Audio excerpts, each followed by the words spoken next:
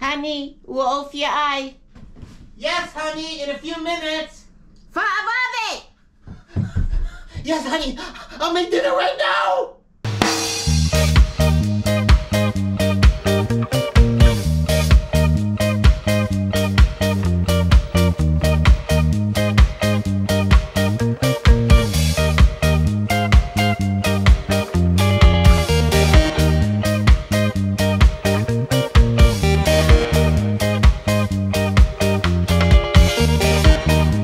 As you can see, my wife is definitely hungry. You like my ear lava lava? And my Samoan shirt? I'm all ready to make some chili tonight. So we are making Wendy's chili. Wendy's chili, here's a little packet of hot sauce from them, is the little girl with the red braids.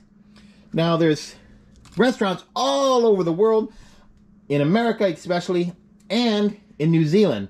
Unfortunately, there's none in Australia, and none in Samoa or American Samoa. So I'm going to show you how to make the best darn recipe for Wendy's chili ever. And I'm going to go over all the ingredients for you, okay?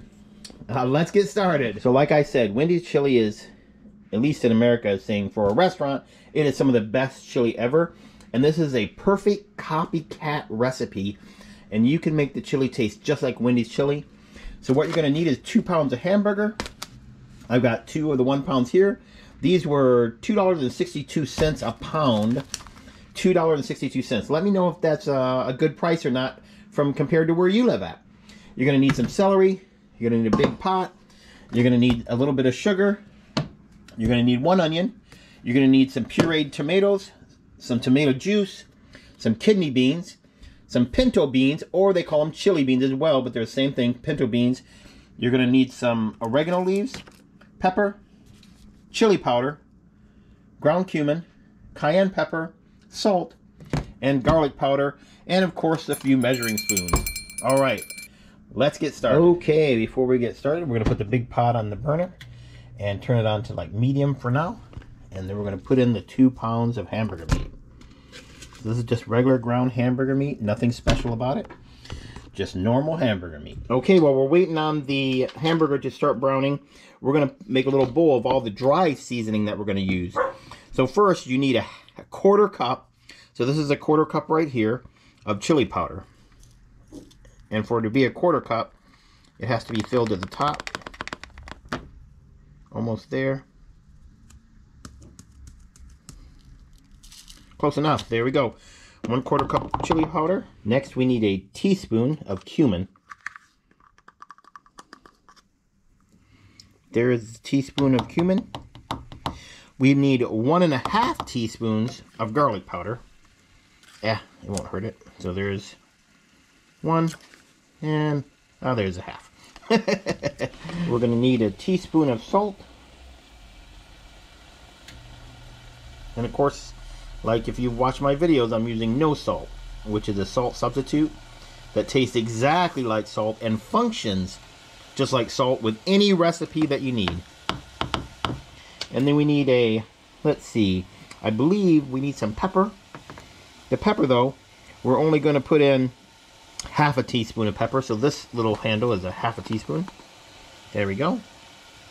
All right, we're almost done with the dry ingredients. Okay, we're going to need a 1/2 teaspoon of sugar.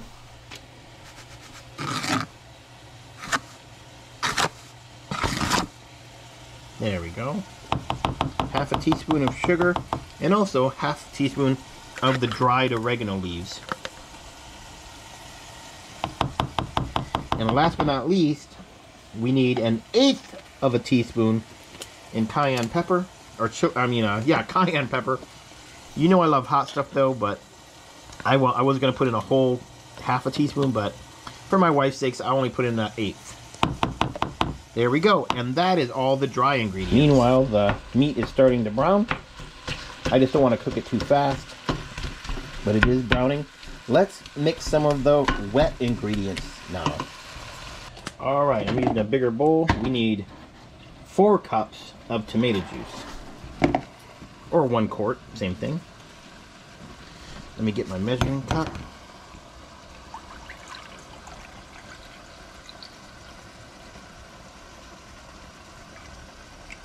There's 2.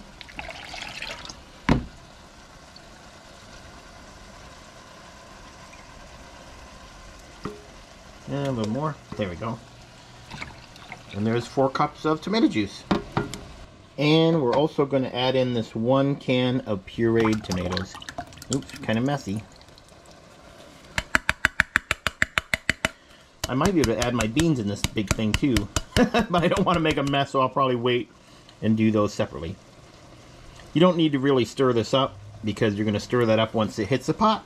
Alright, we'll see you in a bit. Once all this is done being brown, and then I'll come back and show you what the next steps are. Okay, so you can see it's nice and brown now. There's still some big chunks. You don't want to make it too ground, so I'm going to go drain that. And while it's draining, I'm going to cut up the vegetables. Okay, the grease is draining off the meat. So I'm going to cut up some celery. And you usually want to make it about that thick. And you're going to do, I believe, half a cup. I mean, if you like more celery, you can add more celery. But I'm going to do half a cup because that's exactly what the recipe that I tinkered around with for months and months calls for, to get it perfectly just like Wendy's chili. Okay, so I had half a cup. I'll put that in there. And now I just need to chop up 1 onion. Okay, get the onion here.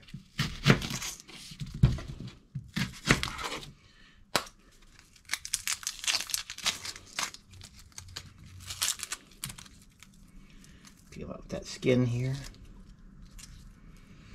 Alright. And this, you don't need to make the chunks too small, but you don't want to make them too big either. So basically, I just slice about a ½ inch little sections. And then I do the same going the other way. About a ½ inch, ½ inch, ½ inch. And that can go in there with the celery. And you're going to do the whole onion.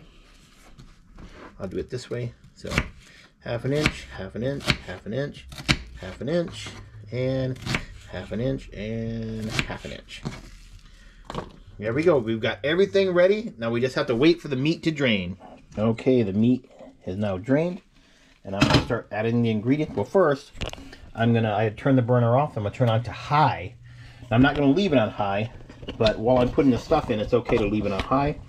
So first, let's do the wet ingredient. Let me see if I can get a good angle here. And I'll try not to make a mess. There we go. Puree and the tomato juice.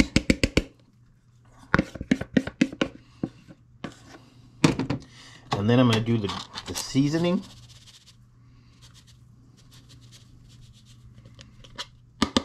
Maybe give that a little stir while I'm waiting. I'm going to add the kidney beans. Now, these canned kidney beans, when you buy them, they have some liquid in it, like to preserve it, I guess. Drain that out. Do not use that watery bean liquid. It's as bad as using hot dog water. And also use the chili beans or pinto beans. Same thing with these. If you get them from a can, they have sauce in it. Try to drain that off as much as you can. It's a very hearty chili, but it sure is delicious. Last but not least, we're going to put in the onions and celery. Use my GoPro to bang it. Alright, so that is it. I'm just going to stir it around. Now, as soon as it shows any sign of boiling, I am going to turn it on to the lowest setting, like simmer. But it works great if you have a pan that conducts heat really well, because the pan will hold on to that heat for a long time. And you can mix it once or twice while it's cooking, but you really don't even need to. Alright, so there we go. Once it starts bubbling, I am going to turn it down to low right there, and then I'm going to put a cover on it, and I'm going to set the timer for 1 hour. And then we's going to eat some chili, and Mama won't sauce me. Alright, it is now starting to boil. So I'm going to give it one more stir. And at the same time, I'm going to turn the heat down to low. Give it a stir, make sure nothing's sticking at the bottom, which I have never had a problem with that happening. And then we're going to put the cover on it. Set the timer for 1 hour. Ooh, there we go. 10, 20, 30, 40, 50, 60, and bang. We'll see you in an hour, and we will enjoy. Okay, it has been 1 hour. I stirred it once or twice during the hour, but not much. You can just let it set and simmer. All right, we're gonna get lots of chili and vegetables in there, and put it in my wife's dish, just like that. And I'll set it on this little plate. And then also, what's tradition with Wendy's chili, or chili in America, is to eat it with some saltine crackers. You can also eat it with some cornbread or whatever you enjoy, but this is the traditional way to eat Wendy's chili. Let's see if my wife likes it. All right, now we're gonna see if my wife likes the chili. Here she goes. You like your Wendy's chili? I made it just for you, baby. It's nice, sweetie. Oh, good. Can I have some now? No, not until you scrub the floor. Scrub the floor. Yes, honey. I'm cleaning as best I can. I'm so hungry.